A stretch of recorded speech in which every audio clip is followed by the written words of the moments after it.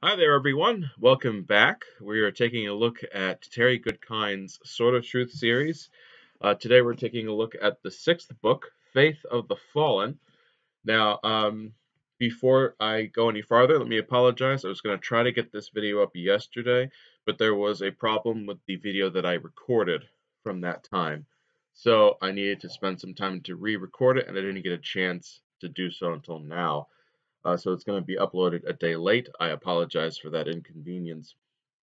So today we're looking at Faith of the Fallen, the sixth book in Terry Goodkind's Sword of Truth series. As stated before, we're going to talk first about the sixth wizard rule in this book, because in the initial concept of Sword of Truth, each book in the series was going to have a wizard rule that surrounds the overall theme of the book, and then also bring other rules from previous books back into this one. So Wizard's sixth rule, it's a little interesting. It's the only sovereign you can allow to rule yourself is reason. And the more you go through all of Goodkind's work, the more you see reason pop up as part of the daily life here in this world that Goodkind has created. And as I stated before, a lot of what Goodkind writes as far as the wizard rules is more on rules of life, not so much rules of magic. And while there is stuff about magic, most of these wizard rules are part of the daily lifestyle of people here. So the Goodreads breakdown we have of this is a bit higher than Soul of the Fire. We have 26,517 5-star reviews, 16,664 star reviews, 9,785 3-star reviews, 3,074 2-star reviews, and then 1,363 1-star reviews. A lot of reviews for this one, and in fact, once again, we have another polarizing book in Goodkind's Sword of Truth series. It seems that they all tend to be this way from this point on. But I see a lot of odd reviews for Faith of the Fallen. Once again, if you want a good chance to read proper criticism of the book that has validity, go ahead and read the 3-star reviews. For example, Goodreads has almost 10,000 of them because that's where I think a lot of the genuine criticism comes from. And um, if people are going to get serious about what they didn't like about the book, they will actually give it 3 stars and say what they did like. Um, if you look at the opening 1-star review on Goodreads, it's very interesting. The review has nothing to do about the book at all. In fact, it's more of an attack against Terry Goodkind and his writing style. Reviews like that I tend to find a little unprofessional in many cases. So, once again, as I stated before, you got to take some of these reviews with a grain of salt here, especially the 1-star reviews. So, let's move on to the book, Faith of the Fallen. This is the conclusion of the Imperial Order series set of books within Sword of Truth. I said this before, books 1 and 2 tend to be the Dark and Raw books. 3 through 6 are we call the Imperial Order set. 7 and 8 are pristinely ungifted, and 9 through 11 are Chainfire, with 12 to 15 being Richard and Kalen. This is the conclusion of that Imperial Order series. However, the Imperial Order storyline does not get finished in this book. Instead, what we have is kind of a midway point that jumps us into the rest of the series and how it's probably going to finish up. So, Faith of the Fallen picks up, I don't know if I would say immediately after Soul of the Fire, like a lot of his other books tend to do, but Richard and Kaelin and Kara are back in the Westland, and as far as Kara goes, this is her first time in Westland. And Richard is building a house so Kaelin can heal. As you remember, at the end of Soul of the Fire, she was beaten up pretty badly, almost to an unrecognizable state. She had lost the baby she was carrying. And so Richard goes back home, away from everything, back to the world without magic. But it turns out that it gets even worse that the people there in the Westland don't want him there. And so he has to find this secluded place in the woods where no one is going to bother him. Enter your antagonist for the book, and she's probably one of the best antagonists in the series, and that is Sister Nicky. And I'm going to put that in big quotes, antagonist, because she's really only an antagonist for this book. She is one of the Sisters of the Dark in service of the Emperor. Jagan, Yagang, I've heard both, so whichever one fits for you, that's fine. Um, and the Emperor is trying to bring down Richard. Well, Sister Nicky is going to do what she can to bring Richard down, and she has an interesting concept about how to do this. She's going to put a maternity spell on Kaelin, so everything that Sister Nicky feels and goes through, Kaelin can feel as well.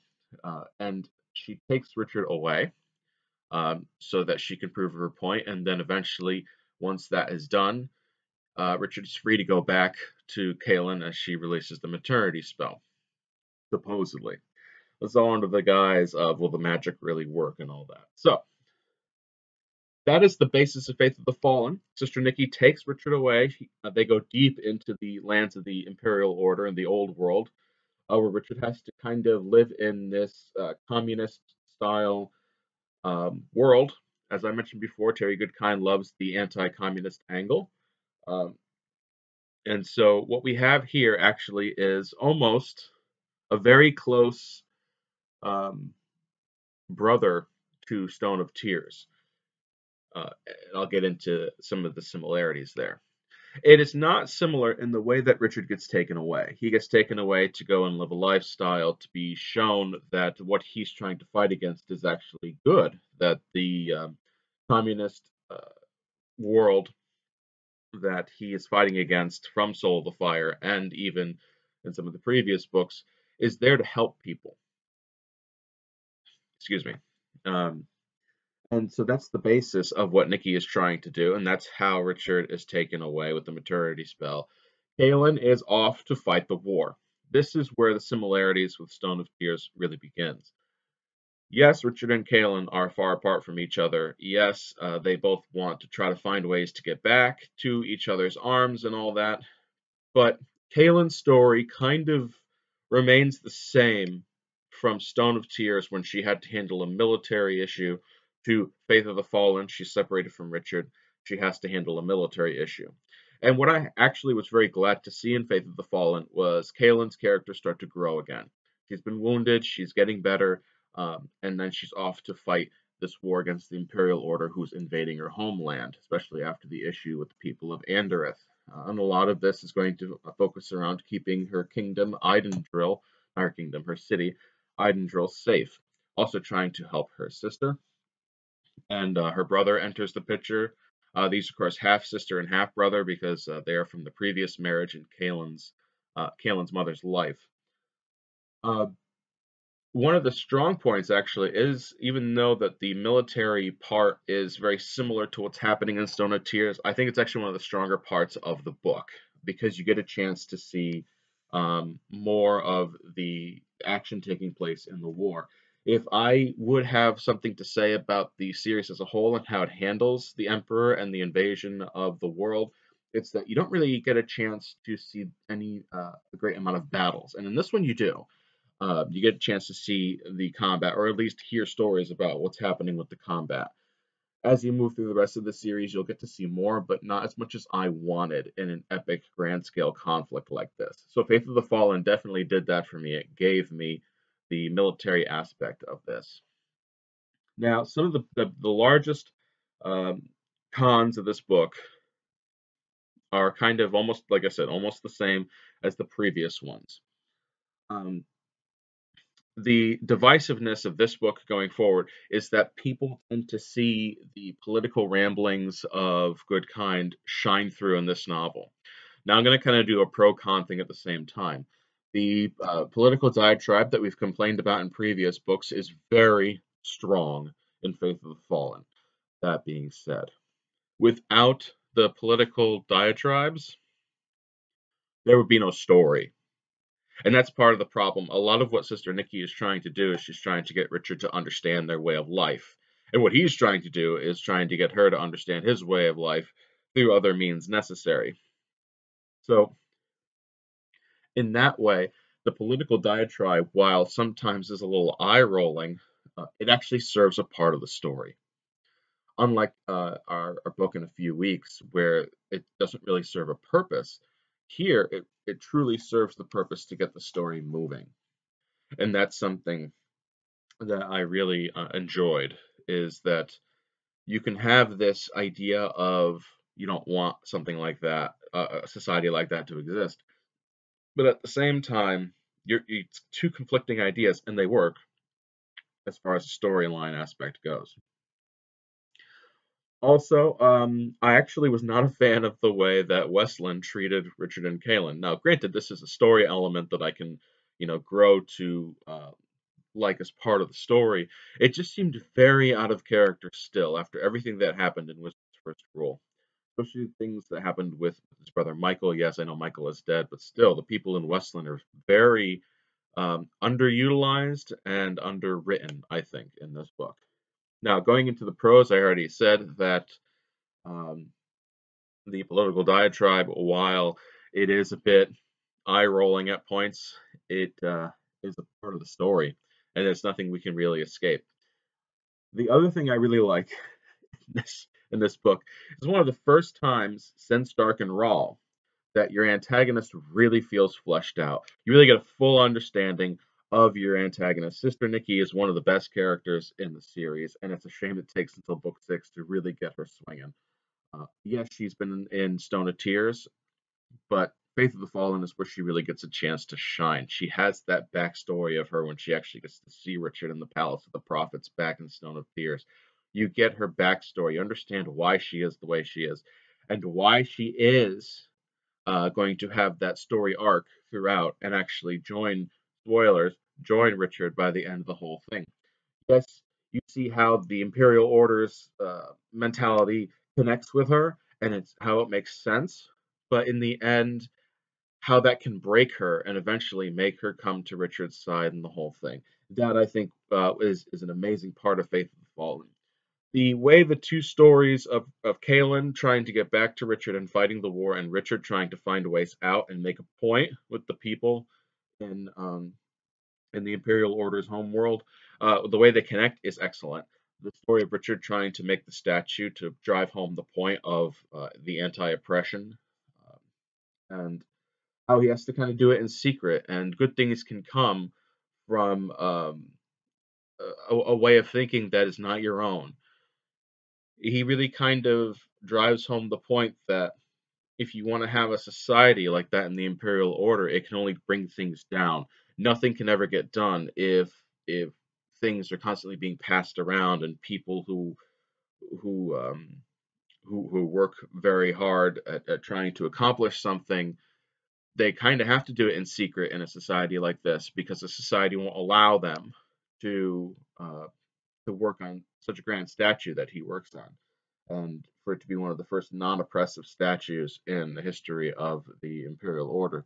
It's quite beautiful, and that's the image on the front cover. And I think I've seen an interview with Terry Goodkind, really bad glare, saying it's probably one of the his favorite covers of all his book. I think I can check on that, but that was from one of the Legend of the Secret DVDs. I believe it is one of the better covers in my opinion too. Now let's get to the overall consensus here. This ended up as being one of the most cautious books that I went into, and it's because of the research I did into it before I started reading the book. Now, this is book 6. I figured by this point, if you've gotten this far reading Sword of Truth, you might as well finish. And I know that the next few books in the series are tough to get through. Push yourself forward because it has a great payoff in the end. Faith of the Fallen really is a high point in the series. We've got 17 books. This is book 6, and I believe it to be one of, if not the best book in the series, in my personal opinion. I know a lot of people don't like this one. I really actually liked this book quite a bit. I was reading it um, consistently for a while, and then I got to let's see, around page 450, and I just had to push through because I could not stop. And I just sat there and read this incredibly intense ending that Terry Goodkind loves writing these intense endings that keeps you going. And even if you're struggling through most of the book, when you get to that ending, it's like, wow, okay, everything is very intense, and actually drives you to read the next story in the book. If I give it a rating, it's actually this is one of the few books. I think there's only 2 or 3 in the series that I gave 5 stars to. Um, I'm not saying if the series ended here, it would be fine, but it is one of those things where I really enjoyed the book to that point. If Goodkind stopped writing, I'd be good with this conclusion. Even though it doesn't really end the overall story, I could see this being an incredible ending to a good series. That being said, where we're headed to next week with the Pillars of Creation, that's where you're going to start to see a lot of people upset about the way the series starts to go. I'll explain more about that next week's video, which I should have up on Monday, even though it'll be New Year's Day. Uh, so, Faith of the Fallen, 5 stars. I definitely recommend it. And I also say at this point, if you've made it this far in the Sword of Truth series, I think you're good. You can keep going. A lot of people say they read up to a certain point in a series and then they kind of fall off and they stop. I think if you're at this point, keep going. See where see where it heads towards. And if you really are still struggling with the next two, and I don't blame you, keep going. Read up to Confessor, the original ending of the Sword of Truth series. And if you still like what you're reading, consider going forward very cautiously. Oh, excuse me. And we'll talk more about that when we get actually to the review of Confessor. As of right now, Faith of the Fallen stands as one of the high points of the series. And I think if I were to read Sword of Truth again, this would be one of the ones that I would thoroughly enjoy once more. So thank you for joining me. Once again, I'm sorry for the video getting up so late. Next week we'll have the review for the Pillars of Creation, which is the first in the series of the Pristinely Ungifted. There's only 2 in that series. Excuse me. You can follow me on Instagram at DiceChucker. That's where all my board game stuff. That's behind me right here is some of my board game collection. And you can find me on Facebook. I try to start an actual page for this channel through Facebook, so you can link right here. So if you want to follow me there, give me a few days and I should be able to have it up. You can find me at Matthew Bartlett right now, and I will actually post the page on my profile within the next few days and get all the videos up there as well. You can also subscribe to this channel if you like what you see and watch some of my other videos here chronicling this Sword of Truth series. A little preview, I think I mentioned it. I am going to be doing Wheel of Time. I'm still reading it though. So I've got till mid-March to finish the Sword of Truth series, and if I'm still behind on Wheel of Time, I'm probably going to review one of the lesser-known children's fantasy series, Chronicles of Prydain. Some people only know it because of that Disney movie Black Cauldron. We'll talk about that. But if I'm not done with Wheel of Time, by the time I'm finished reviewing Sword of Truth, I will have a little buffer series of doing Chronicles of Prydain.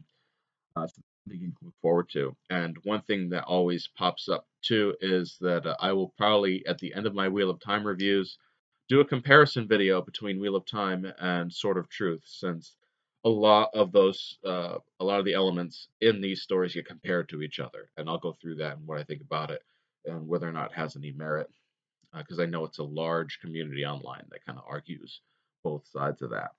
Thank you for watching. Like what you see here, give me a thumbs up, subscribe, and tune in next week for my review on the Pillars of Creation, and that will get us closer to the end of the Sword of Truth series. Thanks for watching, everyone.